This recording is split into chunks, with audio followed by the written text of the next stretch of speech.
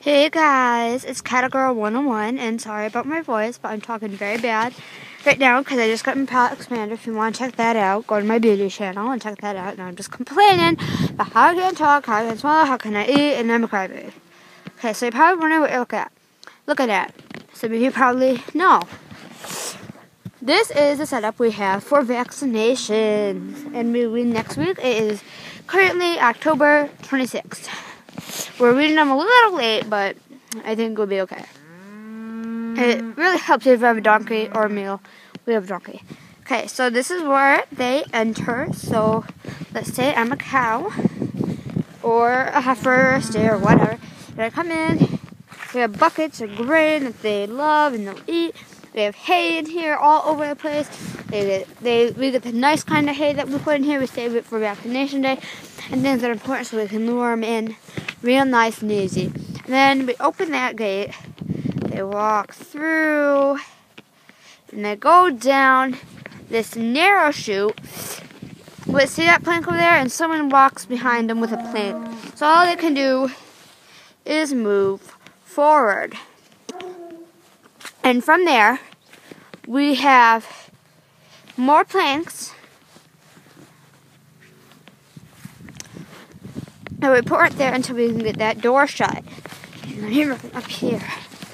And what we do is, after that's door shut, they're in this tiny little head gate chute. Your head, this is the rope that we use to shut the door. See, okay?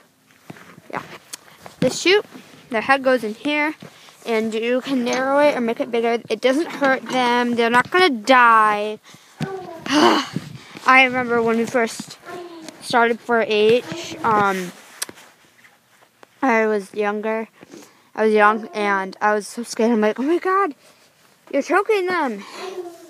When we first got a head gate, because we've always had animals, but we've not always had, not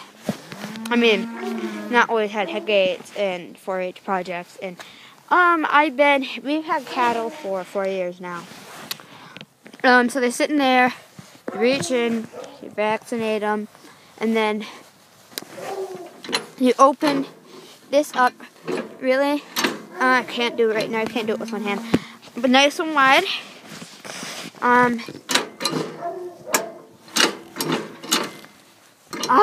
No, I'm not as strong as my dad, but I can do it with 2 hands. Like, I put 2 hands on it and pull. But there's the inside look of it. There's a lot of poop and gross stuff in there because they've been in there.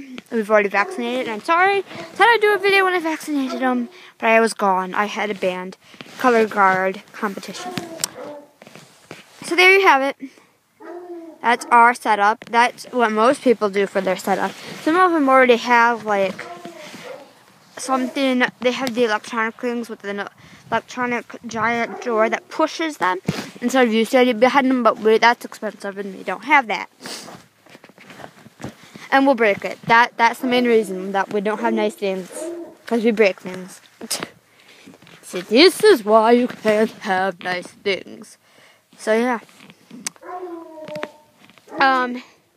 Please subscribe. Hope you guys like the video. Comment on what kind of videos you would like me to create. I promise, this weekend we're doing it. I promise. I'll do the winning video. What I suggest for winning is fence line winning, but we can't always do that because of the way our farm is set up. But fence line winning, it takes more time to do that though. It takes longer to break them. But it makes them a lot less stressed, especially if a lot of neighbors like us. Like, we have people right there. See that barn? That's our neighbors. And they get noisy. And if you have neighbors, warn them before you do it. You can hear them. You can hear them right now. They want food. Guys, you already had food. They already had food.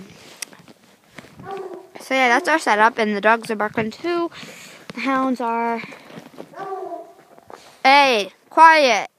You probably see a squirrel or something. Yeah. That's our setup. I'll do the winning, but yeah, we probably won't be doing fence line winning. We break them. Winning. Oh my gosh. weaning. And then we break them with our donkey. I'll do a tutorial on that when we have one hooked up. The first one to be hooked up will be mine because he's bigger. The sooner better. The smaller they are, the easier. We don't want to